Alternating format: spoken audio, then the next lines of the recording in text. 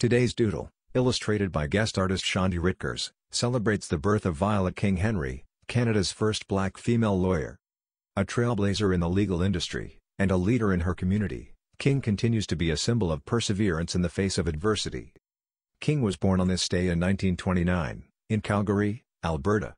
She was a well-rounded student who achieved good grades and participated in several extracurriculars.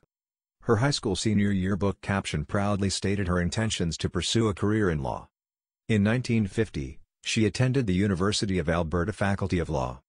King excelled in her classes, taught piano lessons, and was vice president of a feminist group, the Blue Stocking Club and the Students' Union. She earned an executive a gold ring for her many contributions to the university in 1952. King graduated in 1953, becoming the first black graduate of the University of Alberta Faculty of Law and the first black Canadian in the province to earn a law degree. She articled, or interned, at a Calgary law firm, and worked on 5 high-profile criminal trials in her first year. King was admitted to the Alberta Bar in 1954, which added another first to her list, becoming the first black woman in Canada to practice law. She spent a few years in Alberta as a lawyer before moving to Ottawa, where she joined Canada's federal Citizenship and Immigration Department. In this role, King met with leaders of community organizations and helped new immigrants find work and settle in Canada.